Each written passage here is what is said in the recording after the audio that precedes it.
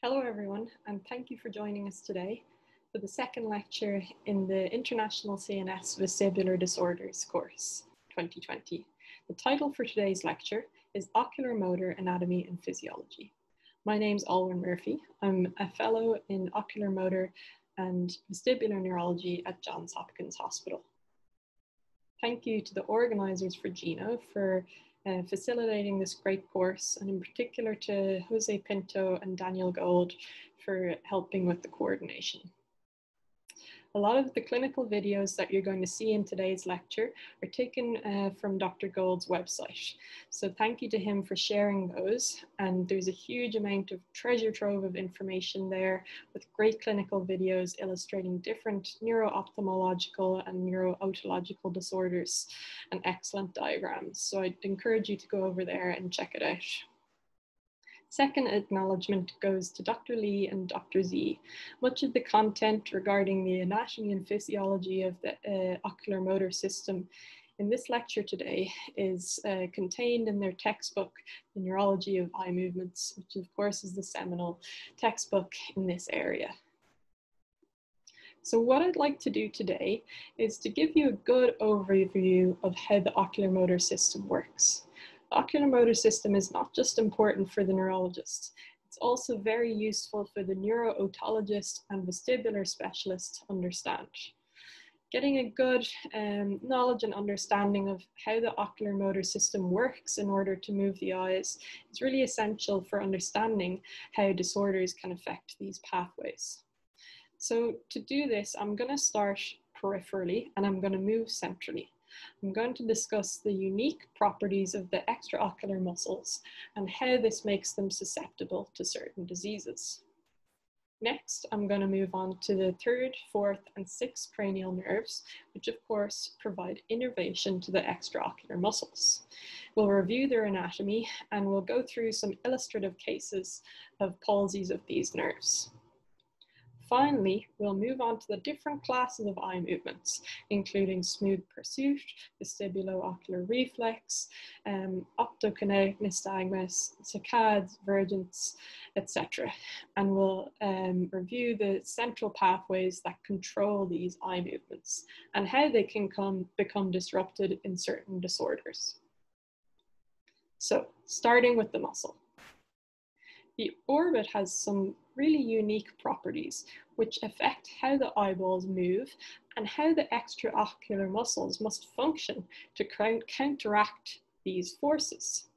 For example, there's viscous drag, which provides a resistance to movement when the eyeballs try to move.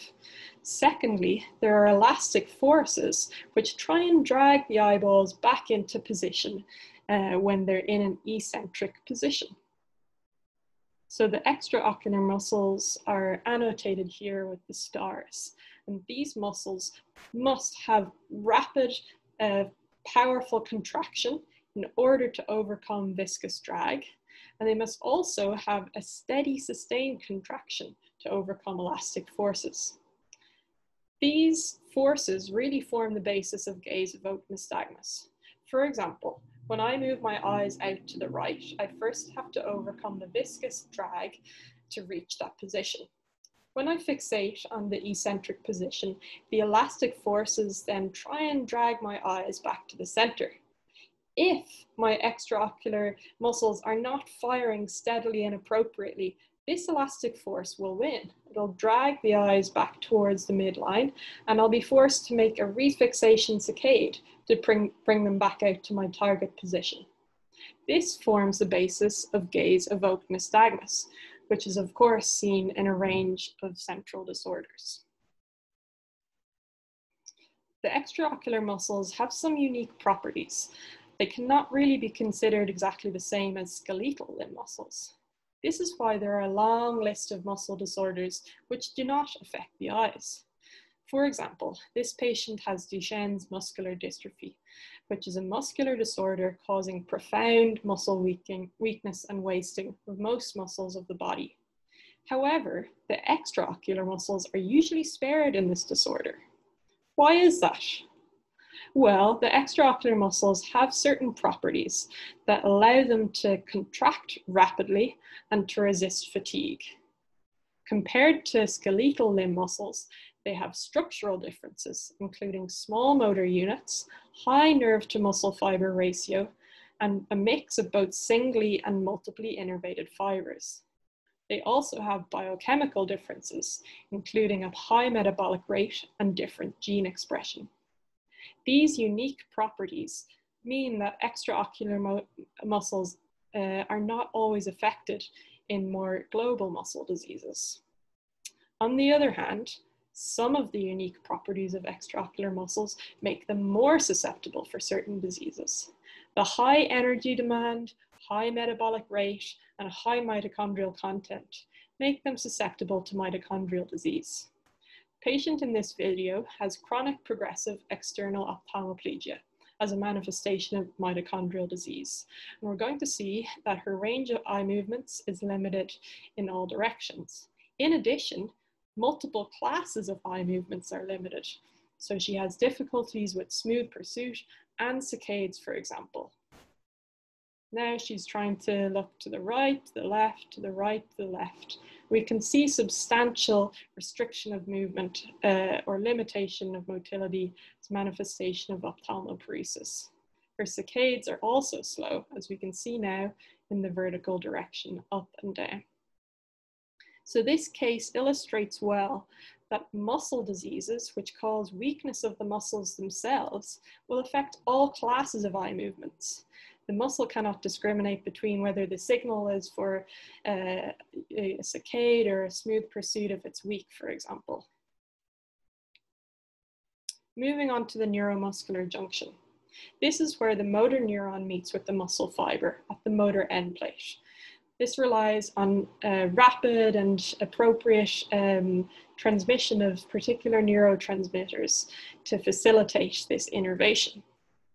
But because the neuromuscular junction is slightly different in the extraocular muscles, with a high firing frequency and a slightly different structure, this makes the extraocular muscles susceptible to disorders which affect the neuromuscular junction, the most common of which is myasthenia gravis. So this patient here, as we can see just in the initial clip, has ptosis of both eyes, very common sign of myasthenia gravis. When she's asked to move her eyes, which I'll show you in a moment, you'll see that she has weakness of many of her extraocular muscles. So now she's looking centrally, now looking to the right, looking to the left. Her range of movement is limited looking up, a little bit better looking down.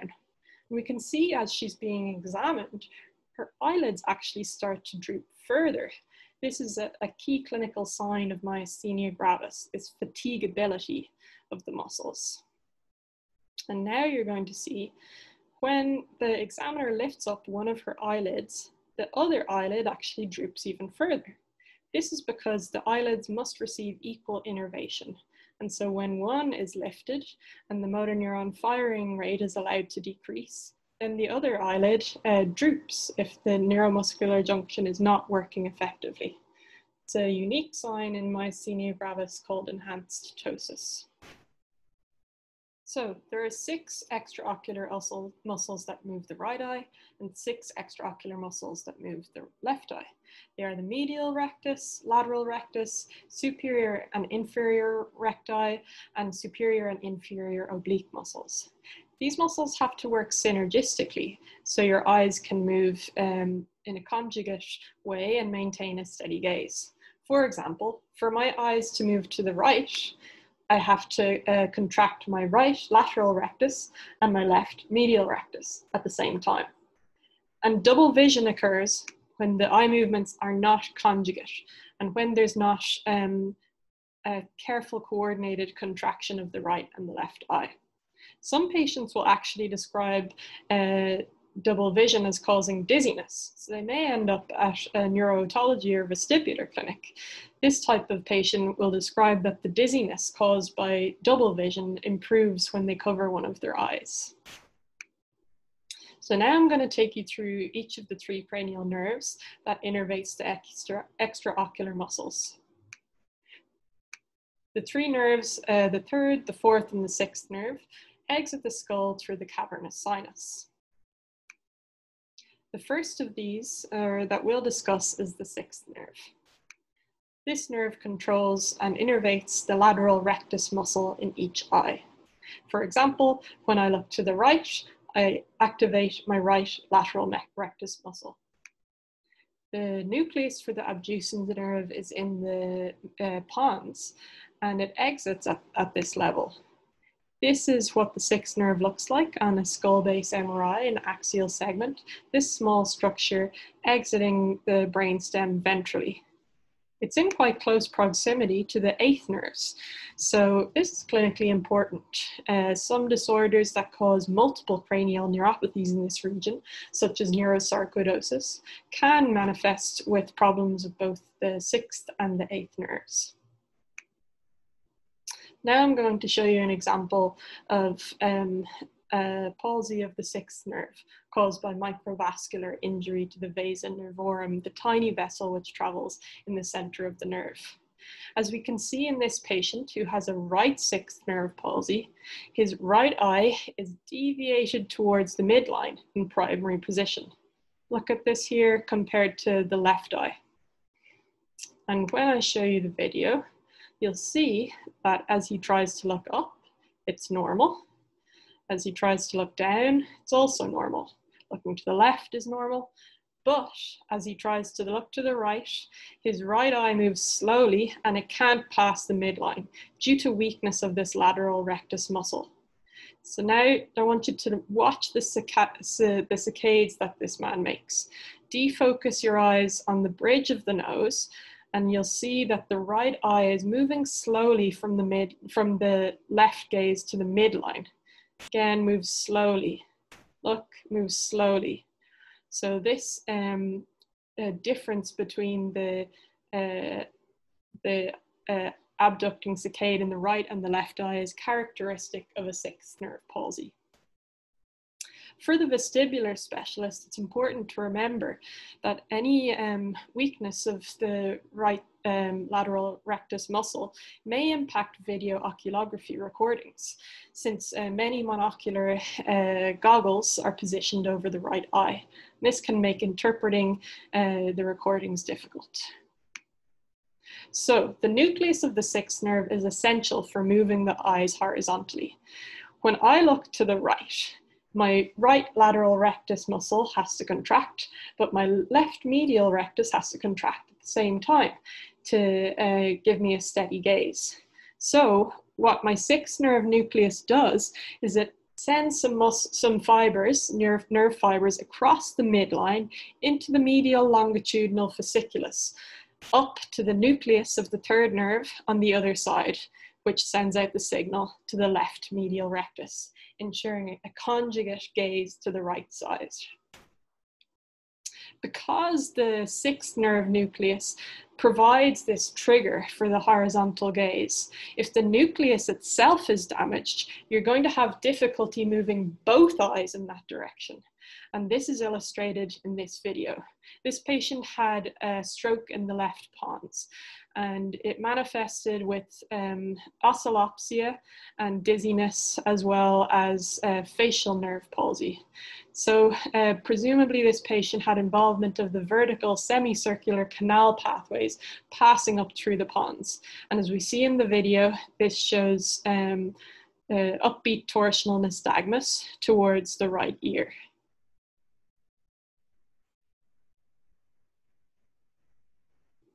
We can also see that this patient has a left horizontal gaze palsy.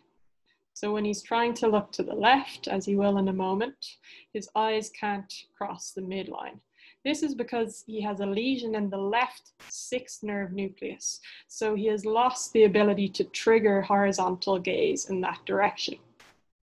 And this gives us the important clinical takeaway point that a nerve or fascicle lesion of the sixth nerve will cause monocular weakness of the lateral rectus, whereas a nuclear lesion of the sixth nerve nucleus will cause ipsilateral horizontal gaze palsy, affecting both eyes in that direction. So next we're going to move on to the trochlear nerve, the fourth nerve. So this innervates the superior oblique muscle, which is indicated with the stars here. The nucleus for the fourth nerve is in the midbrain, and that's the level at which the trochlear nerve exits. The weakness of the superior oblique tends to be quite clinically subtle. What patients will often complain of is double vision in certain directions. For example, when looking down, and particularly when looking down and medially with the affected eye. On examination of the fundus, one can see in a fourth nerve palsy that the affected eye will be excyclotorted because of loss of the tonic contraction of this in the superior oblique muscle. This is, of course, important to the vestibular specialist because another differential diagnosis of hypertropia is a skew deviation. So what's important for clinically differentiating the hypertropia of a skew deviation from a fourth nerve palsy is that with a fourth nerve palsy, a hypertropia tends to differ in different gaze directions and will be most apparent when looking down and medially with the affected eye, as compared to the hypertropia of a skew deviation, which tends to be more comitant. So this video now is going to show a patient who has a hypertropia due to a right fourth nerve palsy. You're going to see that in primary position, he's got a slight hypertropia on the right side. This becomes exacerbated when he tilts his head towards the right, which is where the superior oblique muscle would usually come into more activity.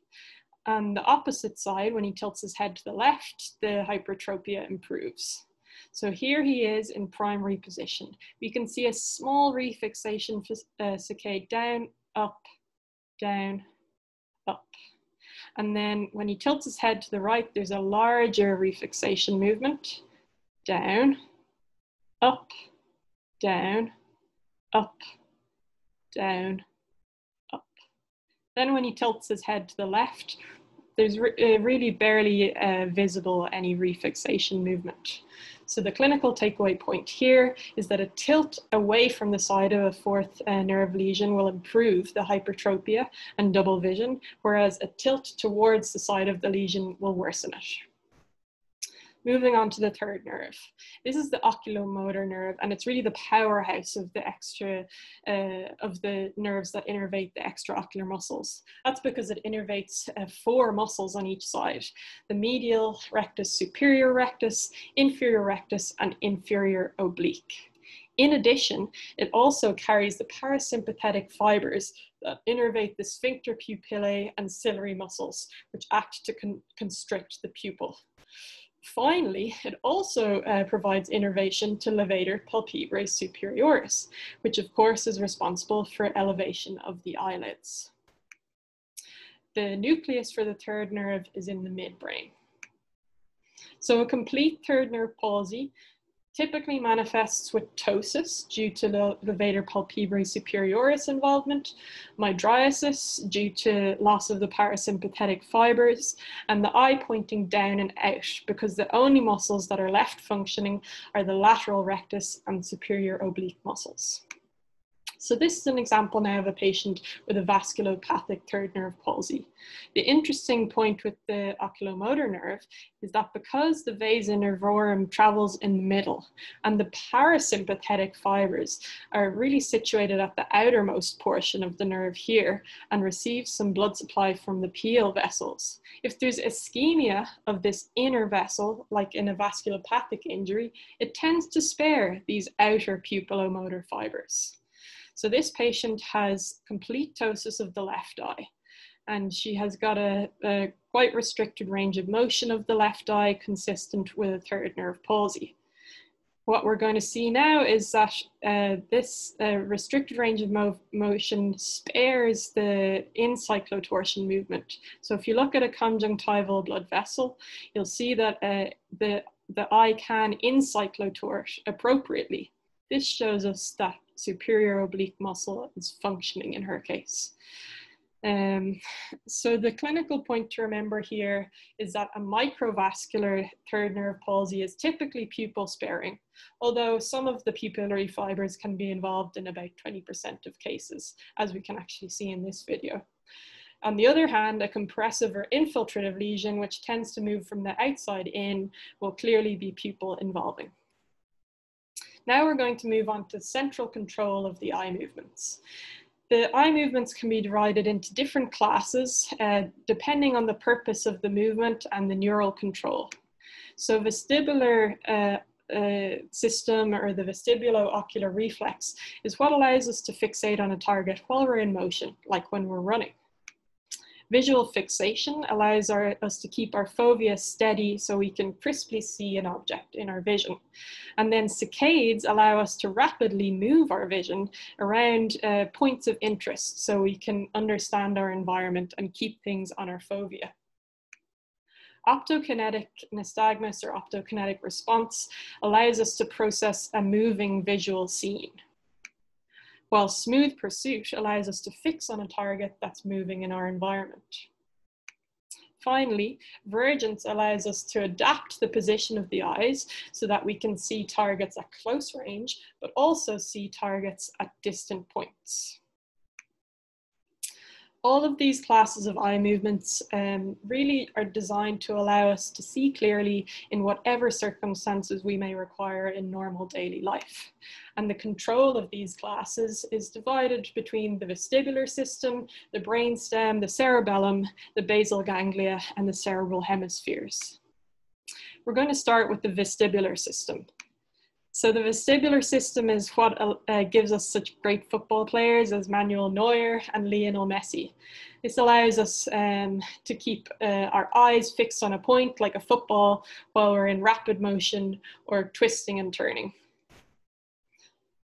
So Dr. Hash has already given a really great overview of the vestibular system in last month's lecture, which is available on YouTube. So I'm not going to cover it in too much detail here. What I will mention is that we have two systems, the first of which is the semicircular canal pathways. These pathways are adapted to provide responses to angular acceleration. For example, if I'm looking at a target and I pitch my head back into the right, my posterior canal activates, sends signals through my brainstem and to the appropriate cranial nerve nuclei in order to get the extraocular muscles to respond and keep my eyes fixed on a target. The second type of pathway is the otolith pathways, and these tend to deal with linear acceleration. So the saccule is more responsible for vertical linear acceleration, sensing this and adapting eye alignment to it. For example, the sensation of moving up and down in an elevator. Whereas the utricle is adapted to sensing and aligning the eyes when we are in horizontal motion. For example, when we're the passenger in a car. Next, I'll move on to smooth pursuit.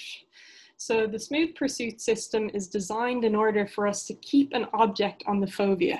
It has good predictive properties so that if something moves, we're able to track it and guess where it's going to go next. The trick with smooth pursuit is that because it's designed to allow us to foveate on a target, the visual system really has to ignore the rest of what's going on in the retina during this movement. There's an overlap, of course, with visual fixation. So it applies in two circumstances. The first is when we're a stationary subject viewing a moving object, like standing on a street and watching a car pass by. The second scenario is when we're a moving subject watching a stationary object. For example, if I walk down a forest path and I pick a tree to focus on, I can keep that tree in my focus while I move along. Smooth pursuit is under careful neural control to allow this sort of closely calibrated system.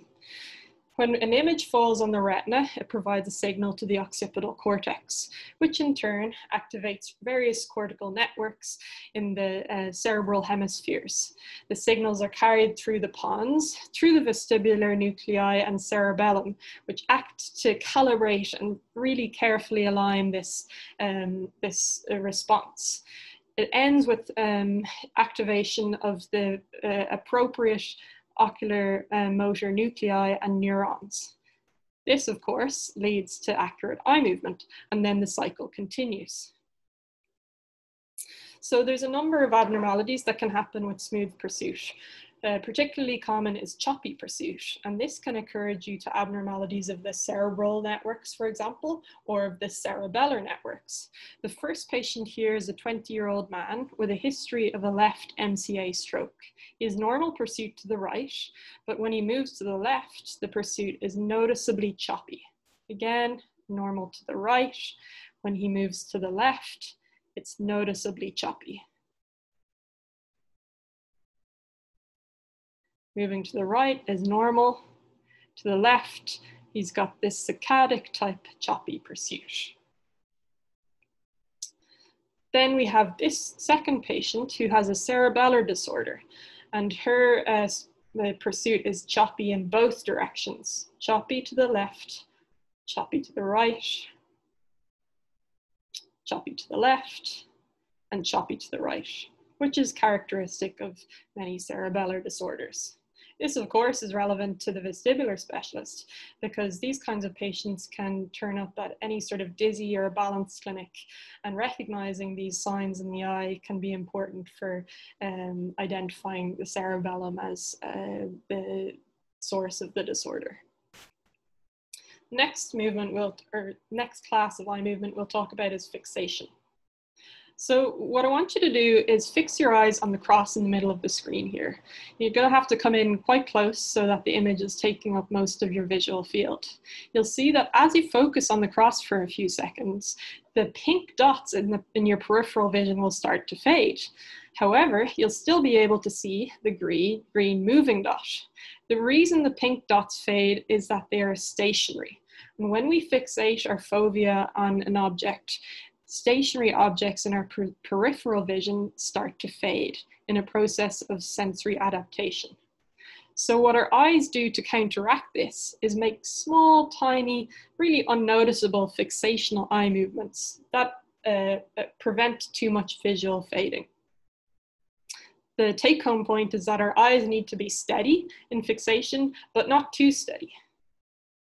A number of abnormalities of fixation can occur and are very commonly seen in our clinical practice.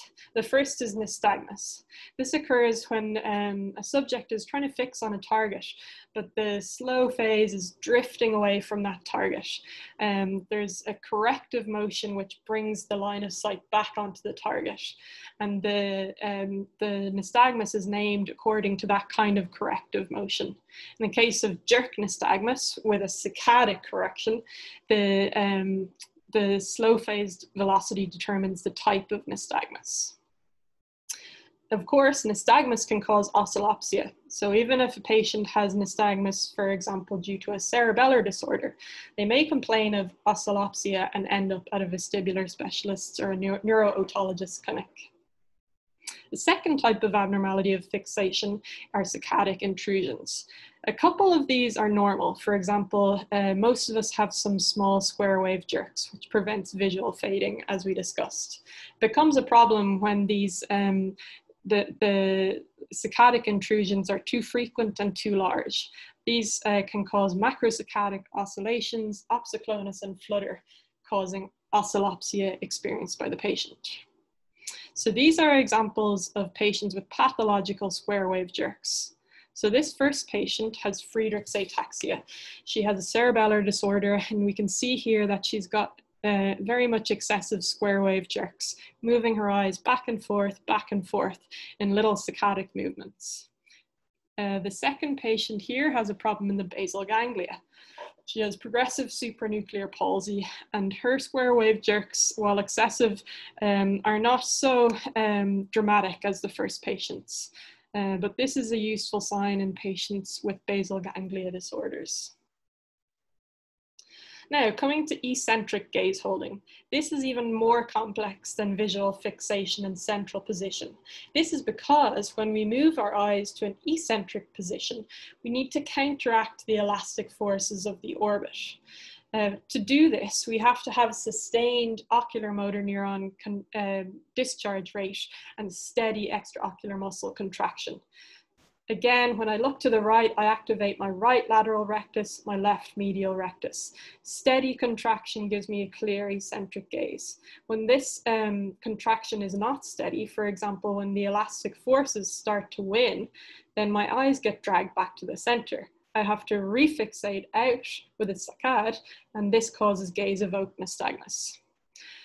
So in a normal, healthy person, this system is carefully calibrated and controlled by the neural integrator. The neural integrator is really just a network of important structures, including in the brainstem and the cerebellum. For horizontal gaze, the key structures include the nucleus prepositus hypoglossi and the medial vestibular nucleus. For vertical and torsional gaze, the key structure is the interstitial nucleus of Cajal. In the cerebellum, the key area for the neural integrator is the flocculus and paraflocculus. So this is an example of what I was talking about. When this neural integrator is not working well, in this patient, when he tries to bring his eyes out to the side, they get dragged back to the center by the elastic forces. They need to saccade back out to the side, causing gaze-evoked nystagmus. As we can see here, he's got gaze-evoked nystagmus, left beating to the left, right beating to the right. This is, of course, direction changing nystagmus. Up beating and up gaze. And when he looks down, you'll see down beating nystagmus and down gaze. He's going to come back to the middle now. And as he looks out to the right, he's got right beating. When he comes back to the midline, look for the left beating nystagmus. It's gonna, now, a few beats of left beating nystagmus.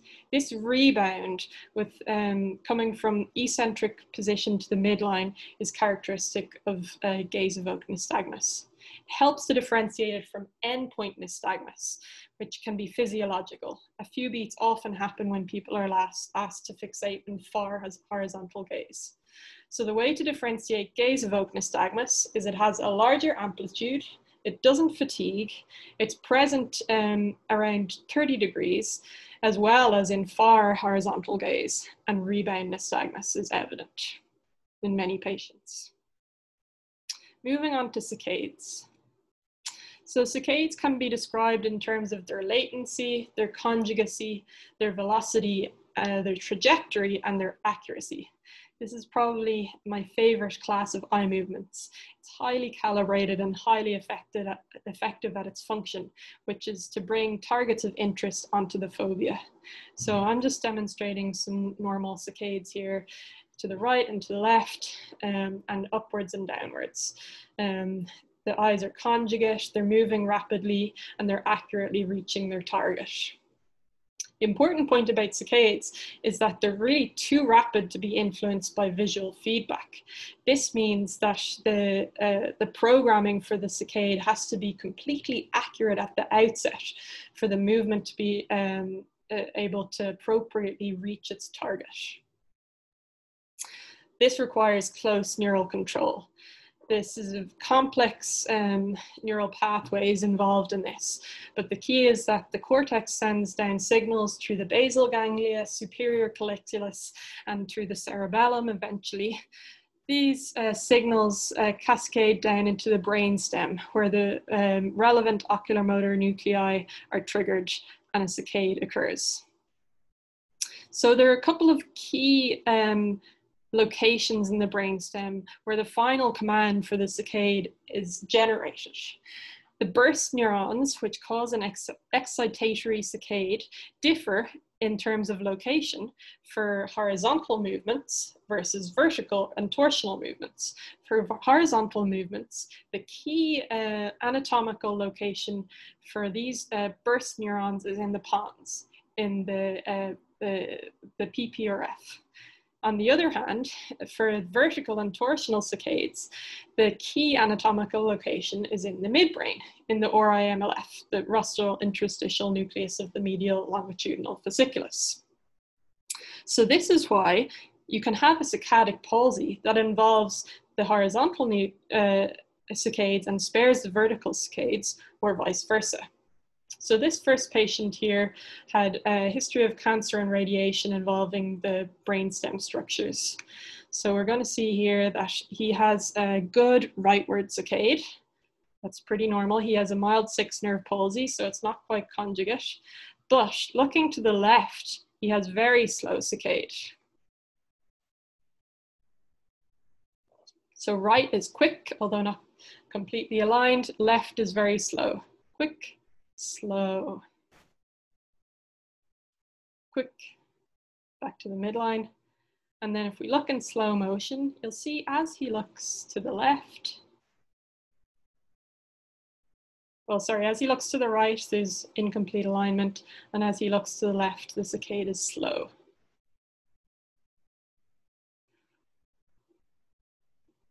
However, when he's asked to perform VOR, we can see that the eye movement to the left is much quicker. This shows us that the problem is supranuclear and localizes the issue to the PPRF in the pons. So the excitatory burst neurons which trigger the saccade are at fault on the left side. This second patient has difficulty with his vertical saccades. So we can see here he's trying to make upward saccades. He's sort of having this zigzag motion as he tries to get his eyes up. He does manage to get them up very slowly.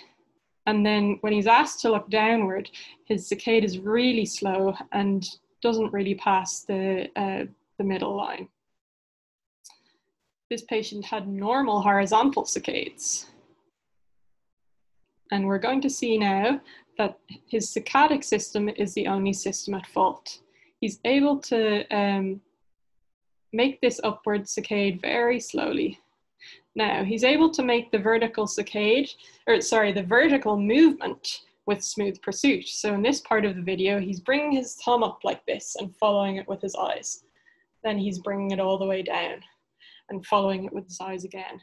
So we can see that his eyes can get up and down with smooth pursuit, just not with saccades. This tells us that the problem is really limited to the excitatory signals for saccades, which of course come for the ORI MLF for the vertical saccades. Now, what is of course important to understand about saccades is that we need them when they're appropriate, but too much saccades is going to cause problems. That's why we have a constant brake on them, coming from the omnipause neurons in the nucleus raphe interpositus. These neurons are sort of tonically firing to prevent saccades from happening. When a saccade does need to occur, this brake is temporarily removed. Saccade occurs, we refixate, and the brake goes back on. When this system is in error, when we have a loss of these constant braking omnipause neurons, we get opsoclonus, which is basically back-to-back saccades in horizontal, vertical, torsional, all directions. This is quite disorientating for a patient and results in oscillopsia. It can frequently lead to referral to various specialists, including neuro-otologists and vestibular specialists. So recognizing that the oscillopsia here is due to these large saccadic intrusions is really important. Now onto the optokinetic system. So optokinetic nystagmus is really our response to a moving visual field. It overlaps very much with smooth pursuit and saccades, although the cortical control is probably slightly different. As we can see here, I'm performing OKN to a virtual stimulus. I'm close into the screen because with an optokinetic stimulus, it really has to occupy most of your visual field. And we'll see here that the slow phases are really smooth pursuit movements. Looking slow phase up, saccade down. In this case, slow phase up, saccade down. So there's input from the visual and vestibular pathways with these kind of responses. This is important to understand how these movements are generated, because when we lose the fast phases of these movements, as in the saccades, this can cause great difficulty processing an optokinetic stimulus. This patient here had a recent ischemic injury to the saccadic circuitry in her brainstem, making it difficult to perform saccades. So she described that when she was moving along in the car, as we'll see here, when she looked out the window, her eyes moved to the right. The smooth pursuit part of the optokinetic response was accurate, but then her eyes get stuck there and she can't bring them back to refixate. We'll watch again. She looks out the window, eyes move to the right appropriately, but then she cannot perform the fast phase of the optokinetic response and refixate her eyes. Finally, we'll review vergence. So this is the class of eye movements that allows our eyes to adapt to near targets and to far targets. It relies on sensory fusion, and the system works really to position our visual axes so that we have binocular singular vision, whether we're looking at something close and our eyes need to come together, or whether we're looking at something further away and our eyes need to diverge a little bit. So as we can see here, when I look at my thumb as it's moving towards my eyes, both of my medial rectus muscles need to contract together, allowing my eyes to come in like this. So there's a number of abnormalities that can occur with vergence eye movements. The most common and probably most important for vestibular balance neurotology specialists is convergence insufficiency and divergence insufficiency. Convergence insufficiency is where the patient's eyes cannot align and adapt properly to near vision. So usually the eyes would need to come inwards when looking at a near target. It makes sense that the patient will report that they have more difficulty looking at close targets if the problem is convergence insufficiency. Typical thing is a patient says they find it difficult to read. The second type of abnormality is divergence insufficiency. This is where the patient's eyes are not good at adapting to further targets and diverging appropriately. And again, as you would expect, patients tend to complain that this problem causes double vision, which is worse with distance vision. So they're okay when they're reading, but when they look out the window to try and see a street sign, things are not clear or they're double vision. This patient has divergence insufficiency. So first she's fixing on a near target, and we can see with the alternate cover test, there's no realignment when each eye is uncovered. So her eyes are steady, they're not moving. We do see now she switches to a distant target. The right eye comes out, left eye comes out, right eye comes out, left eye comes out, right eye comes out, left eye comes out, right eye comes out, left eye comes out. So this shows that she cannot diverge her eyes appropriately to a distant target. And when the eye is covered, it has a tendency to drift inward. This is why it's called an esotropia. This patient had cerebellar ataxia. So she presented with impaired balance and double vision, worse with distance vision. And this is a key common clinical presentation of a patient with a cerebellar ataxia. So I'm just going to finish now by reviewing what we've discussed in this lecture. I want to give you an overview of how the extraocular muscles work and how they move in a coordinated manner in order to give us clear eye movements. We started peripherally. We discussed the unique properties of the extraocular muscles and what makes them susceptible to certain types of diseases. The important take-home point in terms of muscle diseases is that these disorders affect all classes of eye movements, from saccades to smooth pursuit to vergence. Next, we moved on to the third, fourth, and sixth nerves, which innervate the extraocular muscles. We reviewed various cranial nerve palsies that can cause abnormalities with these muscles and typically manifest with misalignment of the eyes and double vision. We also reviewed the important take-home point that disorders affecting these nerves tend to cause problems with eye movements in certain directions rather than in all directions. Finally, we moved on to the control of the different classes of eye movements. And we reviewed all of these from vergence, saccade, smooth pursuit, etc. was important to note as well that disorders that affect these classes of eye movements tend to pick off certain classes, for example, smooth pursuit or saccades, rather than involving all the classes equally. So I hope that was useful, and thank you again for the opportunity to give this lecture today. Thank you for the organizers, and I'm happy now to take any questions that you may have.